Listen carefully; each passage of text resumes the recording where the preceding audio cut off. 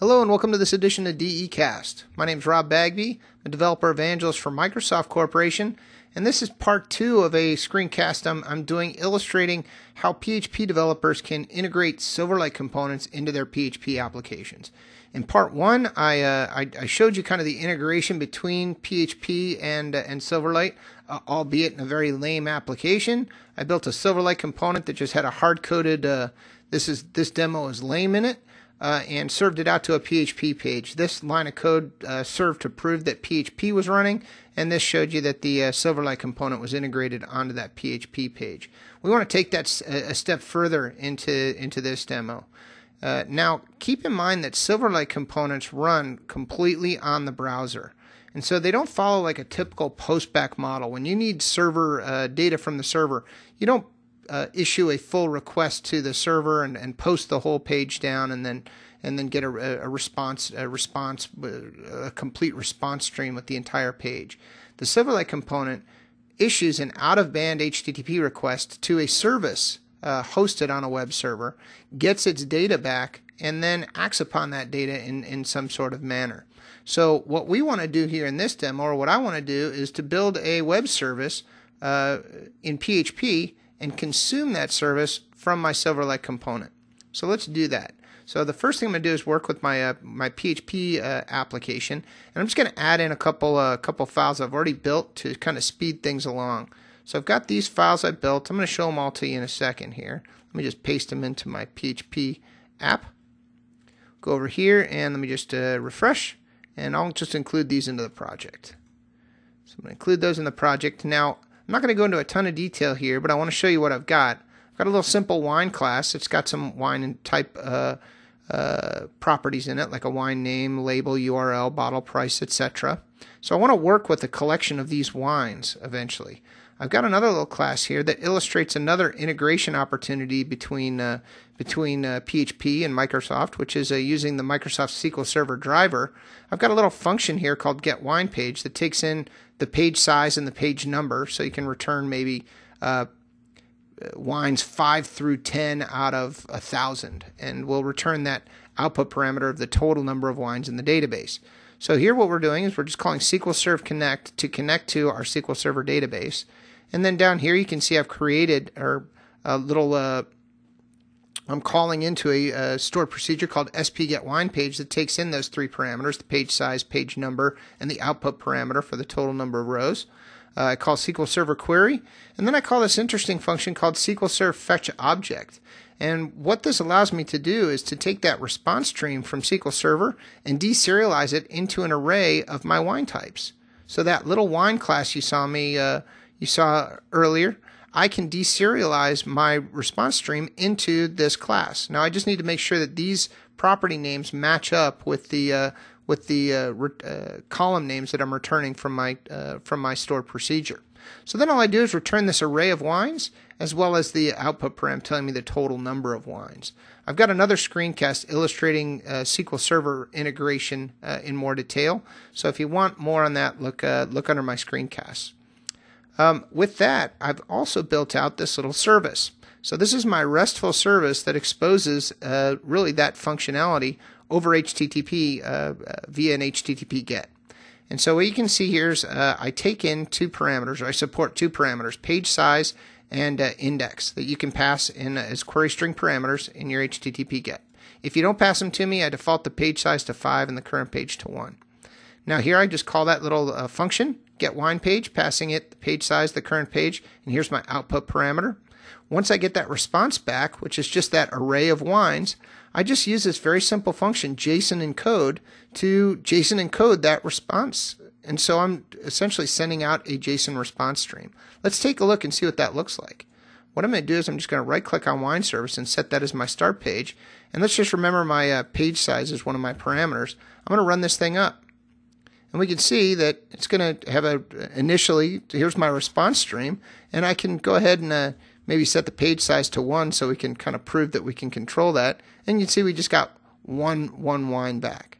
So we've really quickly built a PHP RESTful service. Let's consume that service from a Silverlight component. So what I'm going to do is I've got a Silverlight component I've already written, and I'm just going to copy this thing into my Let's see, where's that component? Right here. I'm going to copy this. It's got some image files and then some Silverlight code I want.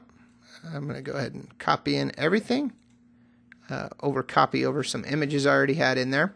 The first thing I want to show you, I did inside of my app.xaml, I've got a bunch of styles that I've added in. And these styles are very similar to styles that you see in other technologies like CSS. They allow you to externalize the styling from your actual markup. I also need to add a using statement using SL controls, and that's just going to bring in a namespace for one of the controls I added in. So that's my app.xaml. The real crux of my functionality is in this page called cohowines.xaml. And you can see that right now Visual Studio is telling me, hey, you got some problems inside of your code. You are, let's see what the error actually is. Oh, that was just a designer error. Everything's working out just fine here. I thought I might needed some references. There are a couple references you need in order to deserialize JSON. One of them is system.runtime.serialization and system.servicemodel.web, but I think I've already added those in. So here's my page. It's really very quite simple page. I've just got a grid that's got a couple rows to find, and then I've got some columns to find underneath that. So I've got a 3-column grid, and in the very top in my first row, I've got a nice little border out here that just says wine search, and then I've got a stack panel that allows me to enter in the page number and the number of wines that I want, and then I've got a little button that I can click. It says fetch, and it's wired up to an event handler button click.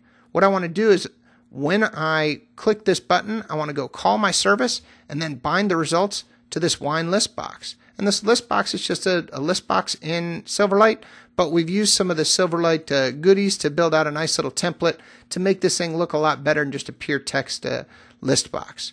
So one other thing I need to do here is in my app.xaml, I need to tell it, hey, go ahead and run my main page.xaml, or excuse me, my cohowines.xaml, and not my main page. And so that'll fire up the appropriate control. Now, let's take a look at the code for that event handler in my Coho Wines. So when somebody clicks that button click, here's the code that's going to run right here. First thing we do is we go fetch the URI to our service. What is the URI? It's that URI to that PHP service we created. Here's wineservice.php. Here are the parameters, index and page size. And all we're doing in this method, compose URI, is just taking those 2 values from the text boxes and adding them into that URI template at the appropriate place. Next thing we do is we create a web client, which is a networking type in Silverlight that allows you to issue HTTP requests, and we call open_read_async on that URI. We've wired up a callback method. The call is asynchronous to that service. So when we get our response back, it's going to get returned to this method onWinesReturned. Here's onWinesReturned. In e.result is our response stream. That's the results that we're getting back. I'm using this data contract JSON serializer to deserialize my response into a collection of wines. Once I get that collection back, I'm just binding that list box to the response. I've also done a little added extra work here where whenever you choose or select a different item in that list box, I'm going to pop up another control giving you some additional detail. So let's go ahead and set my index.php as my start page, and let's run this sample up and let's see how we've kind of integrated PHP and Silverlight at a much higher level. I'm going to choose to return page 1, which returns 6 wines, and when I click on it, you can see I get some additional detail that pops up. You can also see that maybe I only want to return 3 wines, and I'll return page 2. And so you can see that we've got those 3 wines back, and everything worked out quite well. So in this screencast, I kind of took it a step further. We built a service in PHP, and we consumed that service from our Silverlight component, really showing a tight integration between PHP and Silverlight. I really appreciate your time, and thank you for watching this screencast.